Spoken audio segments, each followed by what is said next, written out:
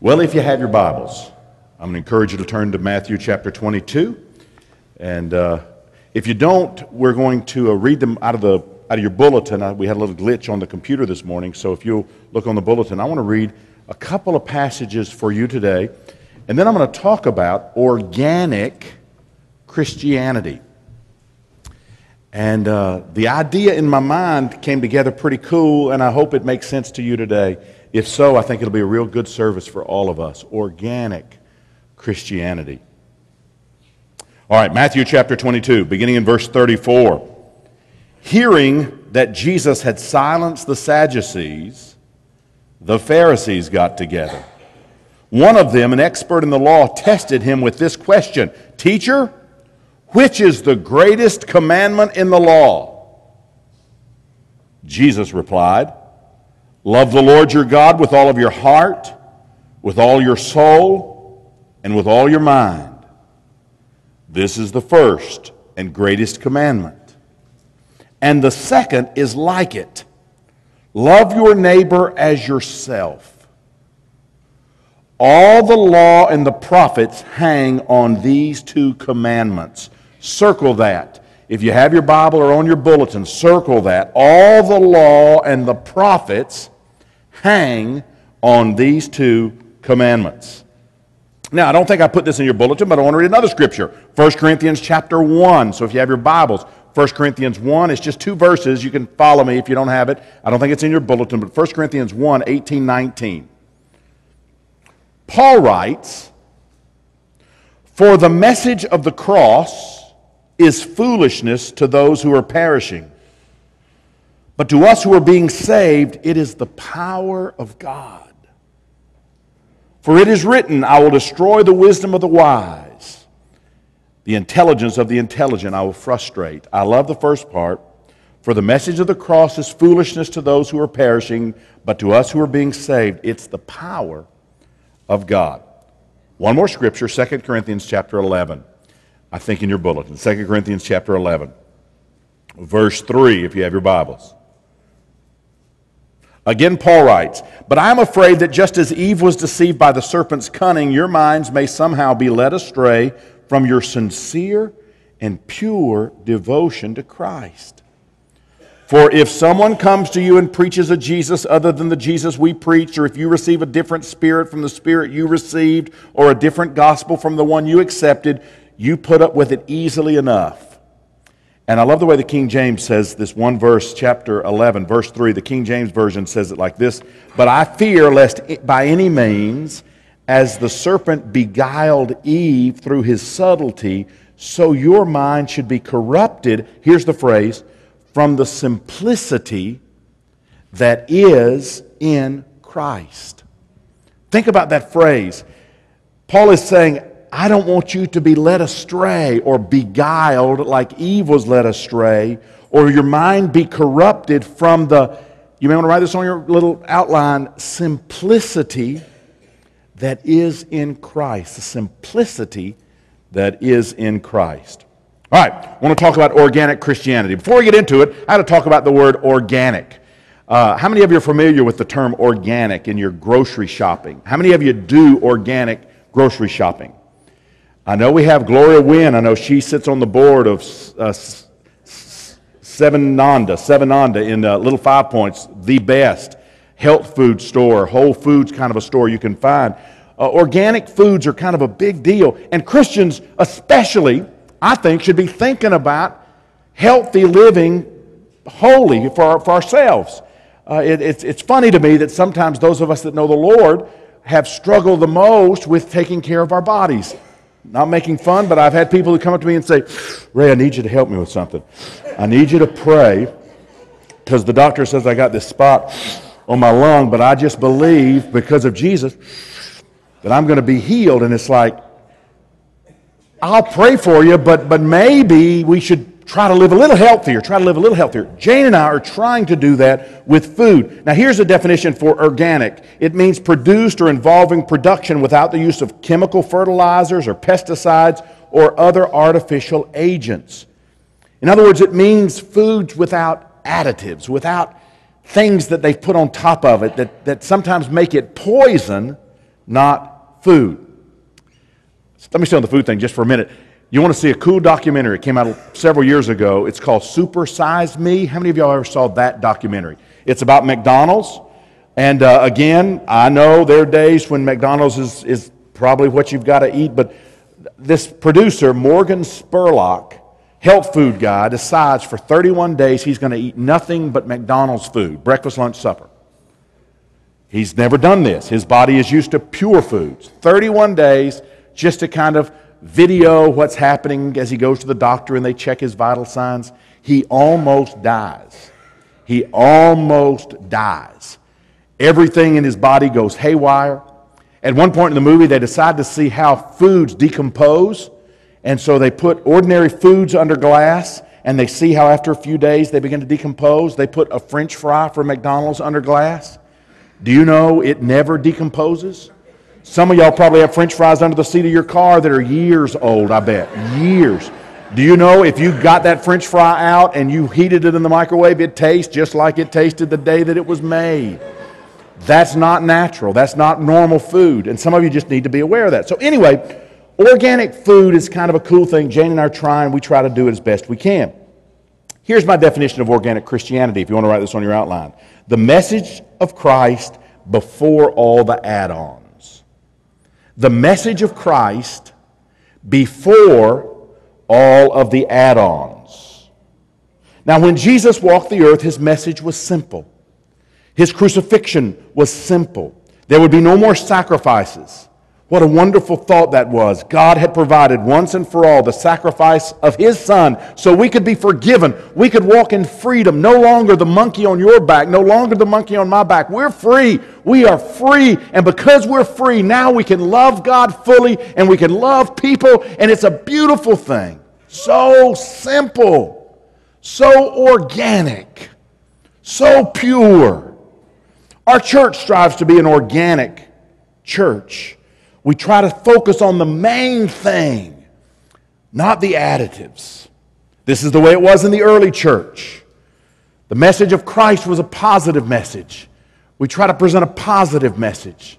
Psychologists are just now catching up with what Jesus knew a long time ago. They're now coming around to the idea that good teaching is positive teaching. It's not based on the negative, it's based on positive. When I went to school, and when you went to school, what did teachers say? Stop running down the hall. But now they're learning there's better ways to say it. You need to be walking. Same thing. It's just the kids who get no, don't, stop, quit all the time. They just made it positive. But it's the same message. The Old Testament, don't do this, don't do that. Don't do this, don't do that. Jesus comes along and he says, love God. Love people. Love yourself. You get the difference? It's a beautiful, beautiful, beautiful thing. Now, let me show you this. I went over at Mike and Laura Murphy's house the other day, and I was going to ask Mike to help me build a prop for the sermon. So I had this idea of what I wanted. And so as I'm beginning to talk to him about the prop that I need, I see sitting on their patio something 10 times better than I had envisioned for the prop. And I said, can I borrow this? And they said yes. So what I want to do is I want to use this to kind of represent for us organic Christianity.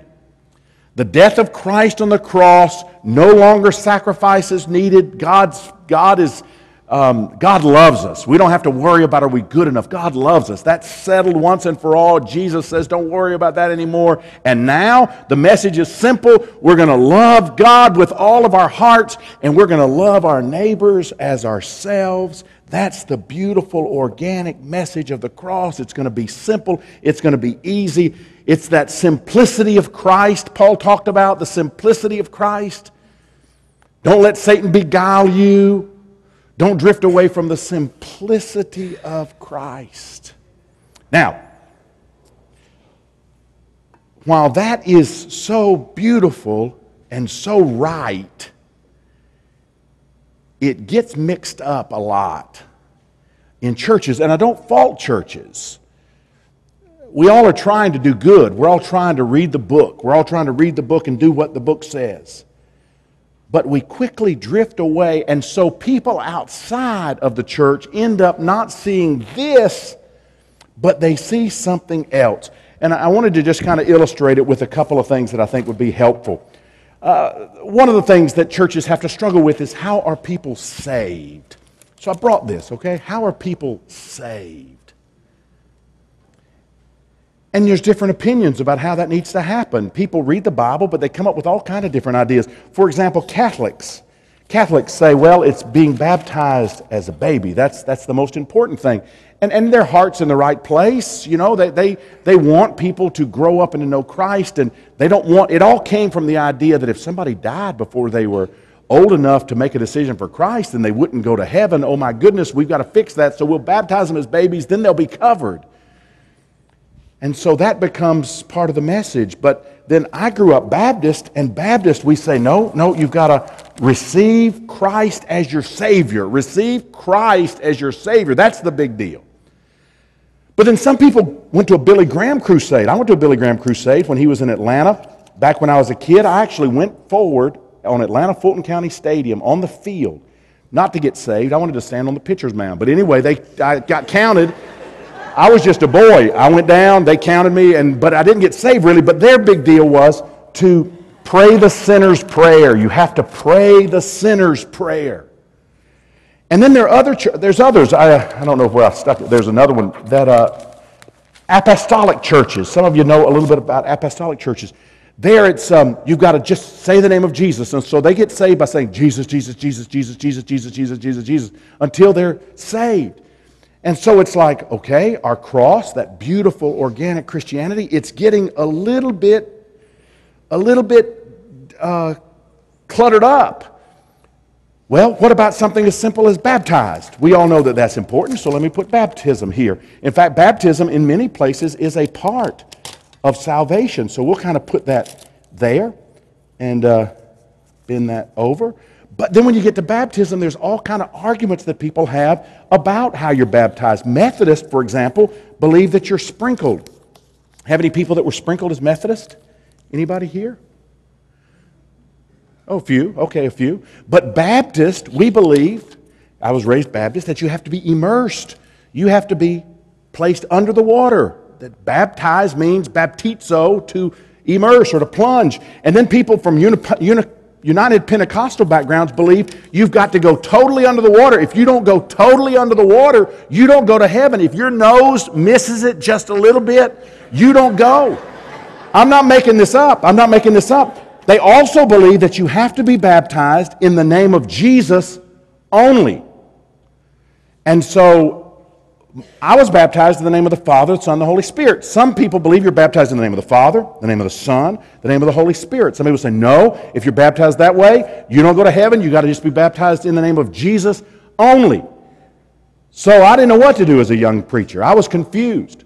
So I'd baptize them in the name of the Father, the Son, and the Holy Spirit, then the Father, the Son, and the Holy Spirit, and then in Jesus only. I'd hold them under, make sure they're submerged.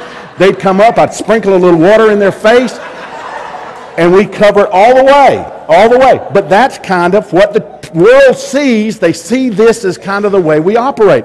Well, then there's people who say, no, that's okay, but you also have to understand the Trinity. How many of you understand the Trinity? Anybody understand the Trinity? Y'all are way better than me. Way better than me.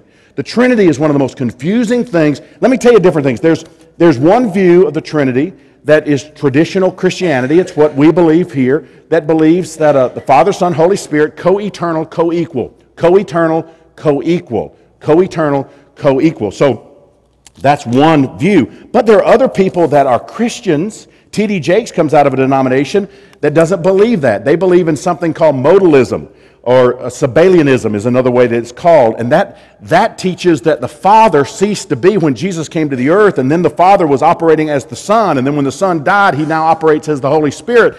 So, and that's a whole different thing, but it's like, wow. And then we had somebody at our church a long time ago that believed if you didn't understand the Trinity, you couldn't be saved. And so her mission was to explain to teenagers the Trinity. I have sat in graduate level classes with PhDs discussing the Trinity. Why would we think a 13-year-old is going to understand the Trinity? Jesus never talked about the Trinity. It wasn't even articulated as a church doctrine until 400 years after the time of Christ. It wasn't a part of His message. His message was, let my sacrifice on the cross cover your sins. Love God with all your heart. Love people. But we add to it, and it begins to get a little cluttered. Well, some people say, yeah, well, the big deal is you've got to make sure we keep the commandments, because the commandments, that's a big deal. And I love the Ten Commandments. I can actually name the Ten Commandments. How many of you think you can name the Ten Commandments? We get a few of them, but most people have trouble naming them. I used to have a guy come to see me all the time when we were in Stockbridge, and he wanted me to put a big sign out in the front yard of our church honoring the Ten Commandments. Now, y'all, please don't think I'm sacrilegious. That is the farthest thing from my mind of what I want to put out on the front yard of the church is the Ten Commandments. The Ten Commandments lets us know how far we miss it. The Ten Commandments judge us. The Ten Commandments send us to eternity away from God. It's the grace of Jesus. It's the grace of God through Christ that saves us. So it's like, I was gracious, but it's like, sir, that's not the big deal. But people think the Ten Commandments are the big deal. No other God before me. And it's important to keep that, but we miss that. We put other things in front of God. We always do. No graven images. That's when you make something to be God that's not supposed to be made God, but we make it to be God, or using God's name in vain. And it doesn't just mean saying God blank. It could mean just using God in a non-holy way, in a way that's not the way He's supposed to be honored. But that's another thing. Or remember the Sabbath. Oh my goodness, the Sabbath is Saturday. Y'all know the Sabbath is Saturday. So what do? We mess that up. Honor your parents. Have y'all done that perfectly your whole life? I haven't done that perfectly. I mess that up sometimes. Stealing. Anybody here steal? Since we've been to Hateville, we've lost 2 computers, a sound system. I don't know who's doing it, but somebody's doing it. There's stealing going on. Killing, I don't know about killing, but I'm sure there's some of that people can relate to. Adultery, lying, coveting. I mean, we got to do all this stuff, right? So suddenly our cross is kind of losing a little bit of its beauty. And then people say, well, the most important thing is holiness. And I love the song the praise team sang just a moment ago, because holiness is really important. God's otherness, His separateness. You see God and you say, holy, holy, holy, because He is so separate from us. He is so beyond us. And we are to be holy people. But then there's all this talk about what does holiness mean? And there are people that say, well, what it means is women need to cover their heads in church. And y'all, there's still a substantial number of people around the world that say that's the big deal. You heathen women who aren't covering your heads in church, you need to be covering your heads in church. And so I've gone to churches, maybe you have too, where the heads are covered. Women always have their heads covered. Then I've been to churches where women can't cut their hair because there's a scripture about that. Long hair. Some of you short-haired women, not good. I've been to churches where men have to have short hair. Some of you long-haired, Dusty, I don't know, you could go there. I've been to churches where women could not wear pants. That became the big deal. Women could not wear pants. They'd let you slide the first week, but they'd let you know. You can't come, because there's a verse in the Bible that says women shouldn't dress like men, and so they make that what that's all about. So no pants. Of course, there are churches, no smoking. Mirek, my Polish pastor friend, he came to the States the first time. He came out of a church that smoking was the worst sin in the whole wide world. And in his mind at that time, Mirek is now the most progressive preacher. He is a village guy. He gets it. I'm so happy. But when he first came, and we were in Hale Haven Shopping Center, he didn't get any of it. And he thought if you smoked, you went to hell. That's what he thought. If you smoked, you went to hell. And so he stood up to speak, and I was nervous because we have all these, we were just starting. We have all these earthy people in our church, right? Still, just earthy, good people, and they're there. But a few of them smoked. A bunch, actually, at the time. And Mirek in his broken English and his very stern delivery back then, different now, he said, I saw a car yesterday in the United States. It had fish on bumper. And he said, I pull up beside it and, man, smoking. I tell you the truth. If that man dies, car goes straight to heaven, man goes straight to hell. And I thought, oh my gosh. Oh my gosh.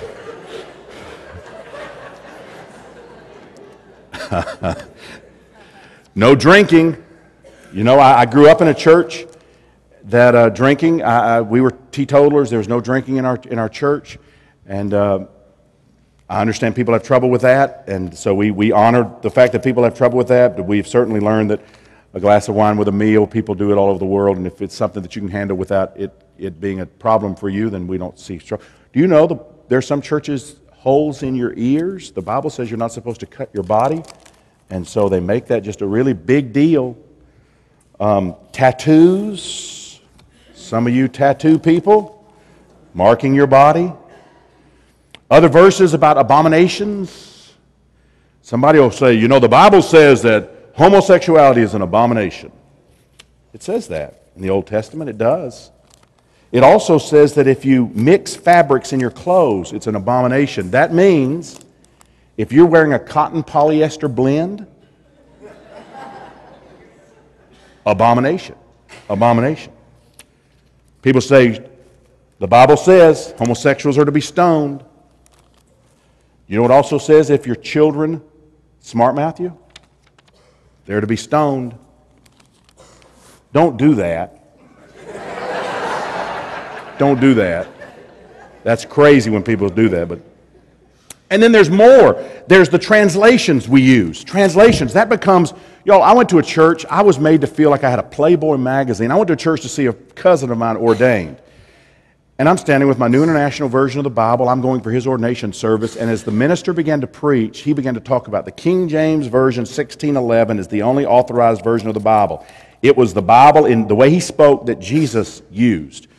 Well, Jesus didn't speak 1611 King's English. I guarantee you that. But he didn't understand anything about how translations were done. He just knew that that was the one he was raised on. And so that was the only right one. And he was so ugly towards any other translation, I found myself feeling like I had pornography in my hand because of what he was saying. And then some people say, no, you can use the NIV. And then they came out with a translation a few years ago called the TNIV, the new, it was a translation that actually was going to where it says only things that were male-geared, but they were, because of the culture it was written in. For example, if it says, if a brother offends you, they would simply say, if a brother or sister offends you.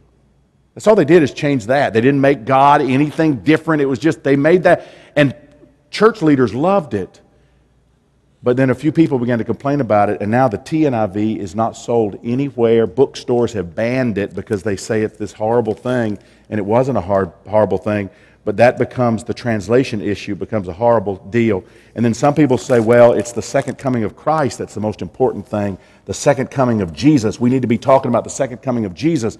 And I grew up in a church that was so sure of how it was going to work out. And so I grew up understanding it. I believed it. I knew it. I knew it exactly. The Left Behind series, I knew all that stuff before the Left Behind series. I knew all of that. I did not realize that view of translating the second coming did not even exist until the 1850s. Nobody had ever translated the Bible, ever like that until the 1850s. Then an Englishman by the name of John Darby began to translate the Bible that way.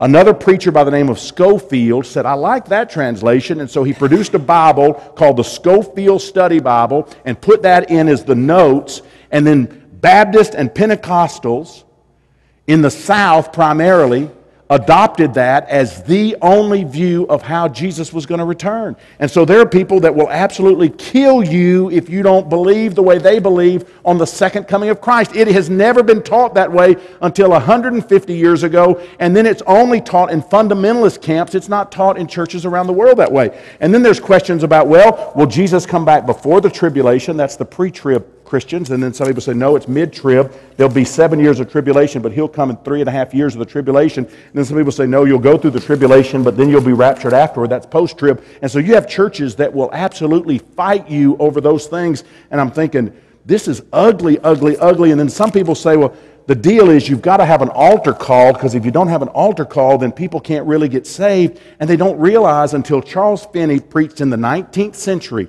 Charles Finney in the 19th century, there had never been an altar call. Never in the history of the church. 2,000 years, there had never been, come to Jesus if you want to get saved, come down the aisle. Charles Finney did it in 1870.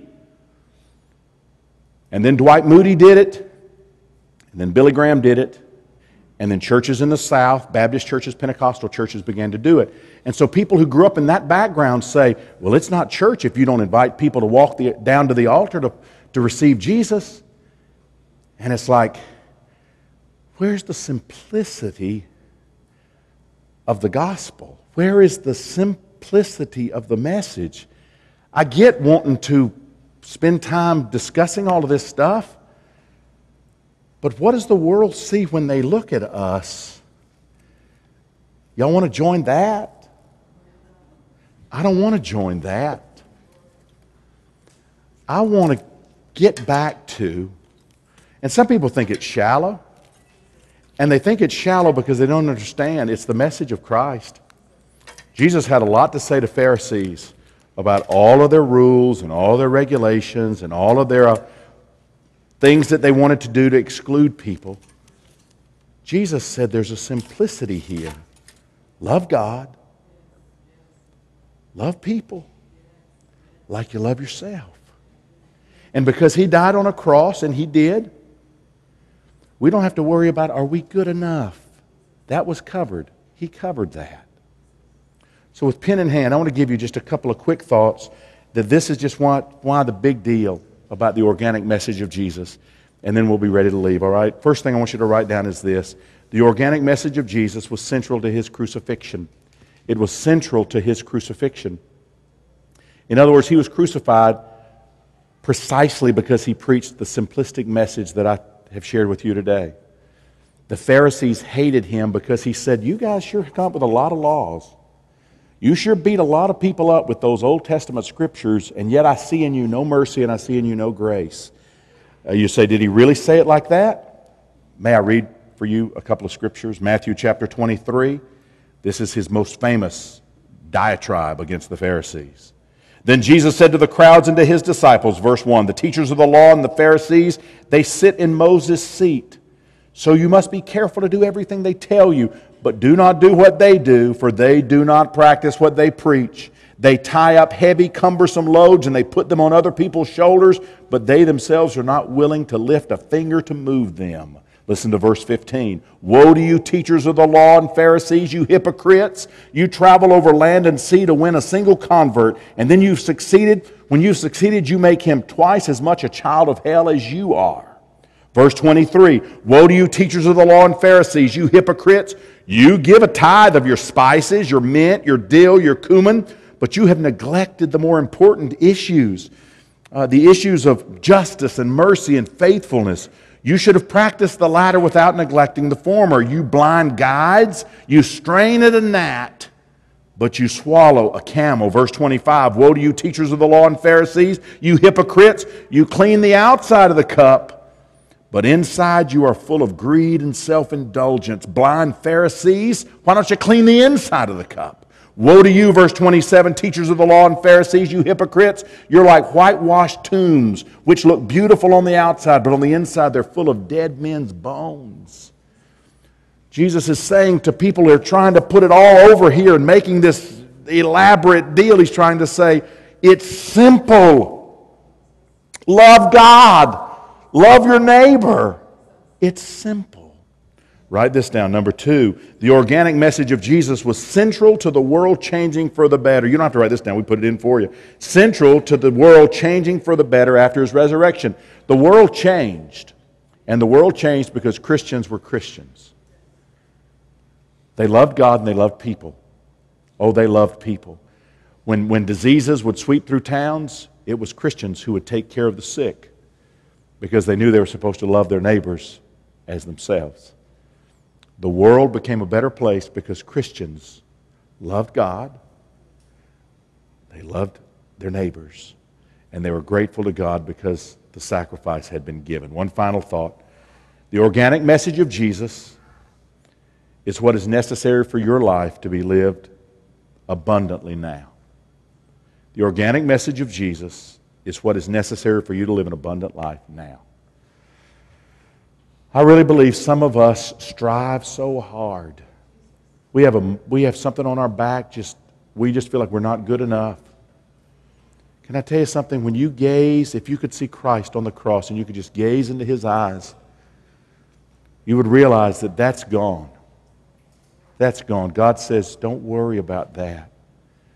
My son's death was enough. You're okay. You're okay.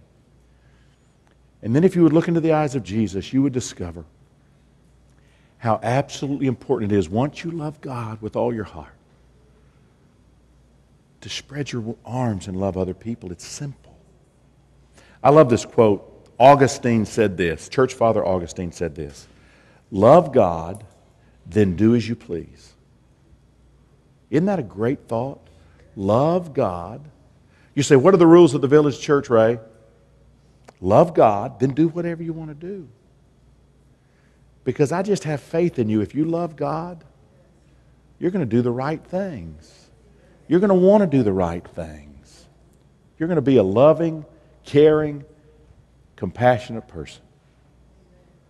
I want you to bow your heads. I'm going to ask Ray to come up. I want him to sing a song that I think is going to just put a nice little cap on what we've talked about today. But Father, I pray right now for every person's here. I pray that they will never get out of their mind that cross with all of that stuff added to it.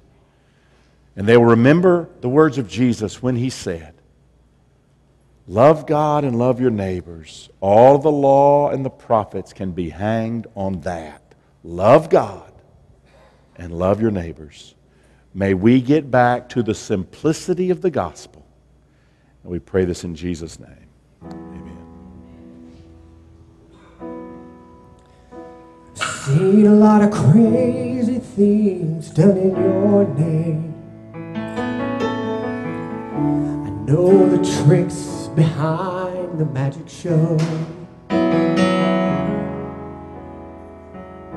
I've almost thrown the towel in a time or two.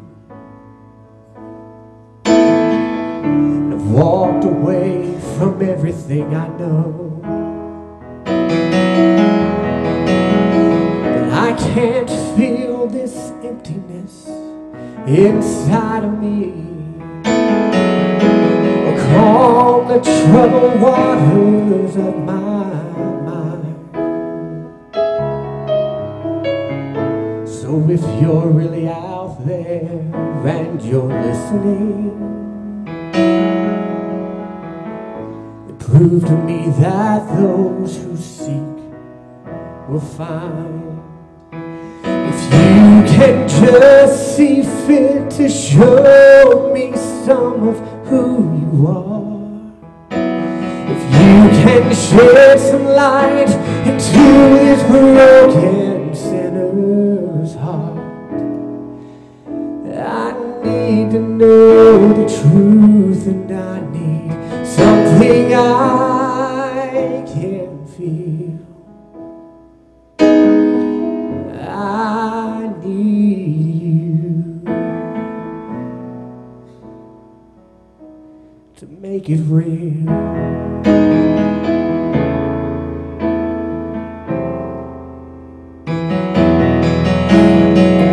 There must be some good reason why you brought me here,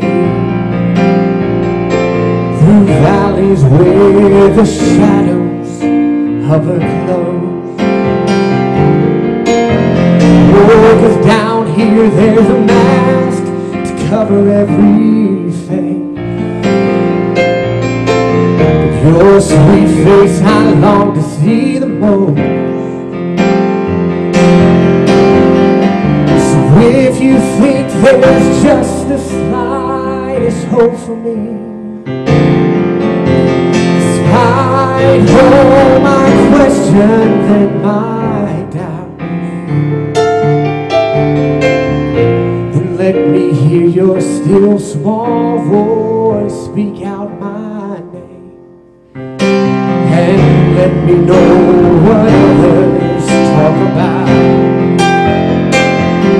If you can just see fit to show me some of who you are, if you can shed some light into this broken sinner's heart. Oh, I need to know the truth, and I need something I can feel. I need you, oh, right now, Lord, to make it real. Oh, I need to know the truth, and I need something I can feel. I need you, Lord.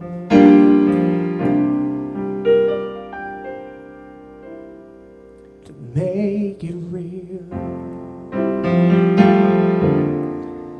Love God one and love one another. Thank you. Amen. Amen.